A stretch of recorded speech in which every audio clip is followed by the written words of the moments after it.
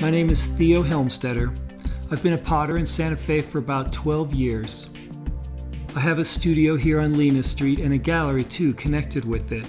I love being a potter and running my own business. I love the challenge, the hard work, and the rhythm of the creative process in the studio. You pretty much have to be there every day. A creative life needs a lot of independence and freedom, but it takes a lot of discipline too. I work in stoneware clay, an earthy, sometimes rugged, durable material that's very usable in its final form. Stoneware is fired to a very high temperature in the kiln, and the intensity of the process brings about a real transformation. The pots and their glazes often seem quiet but deep, restrained in color but luminous. I make a lot of pots that are designed for use, but I'm not at all a production potter.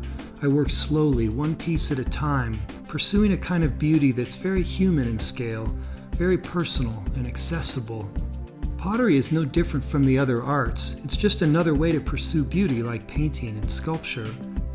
What's different about clay, or at least about the work that I'm doing, is that the beauty often emerges over time and is very connected with time and with use and with everyday life. A good pot keeps revealing itself over the years. You should be able to keep getting to know it as time goes on. I have a background in teaching. I like having students. I work on a very individualized basis, usually with small groups, 1 or 2 people. We schedule a session or a few sessions, usually about 2 hours long. We discuss what you want to learn. Are you an advanced student with a particular skill you want to focus on?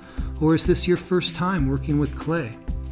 We work all this out together, and we learn together. Making pots is always a collaboration. It's a dialogue with the clay and with the earth, and it's a lot of fun.